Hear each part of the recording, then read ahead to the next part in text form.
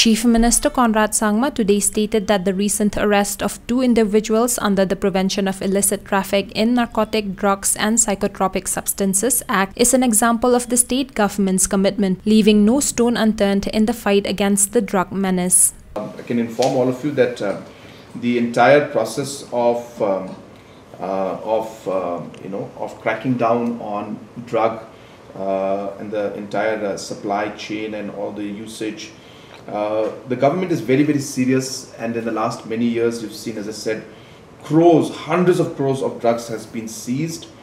We have put up labs, we have picked up many people, and so government is working and the other departments are working very aggressively to cut down and to really control the situation. So in that particular process, yes, we would like to inform you that under the PITS NDPS, which is the Prevention of Illicit Traffic in Narcotic, Drugs and Psychotropic Substance Act, 2 people were arrested recently, and this is again an example of how the government is leaving no stone unturned to ensure that action is taken, and substantial action is taken in this entire war against drugs. Actions are proven by the fact that 450 arrests have been made and 250 cases are on, and hundreds and hundreds of crores of drugs have been seized. So this is clearly a reflection of the government's seriousness and the action that we are taking. That's number one. Number two, of course, the aspect of drugs and the impact of drugs is very serious. But we also need to realize that it's a matter where we need to work together, all of us.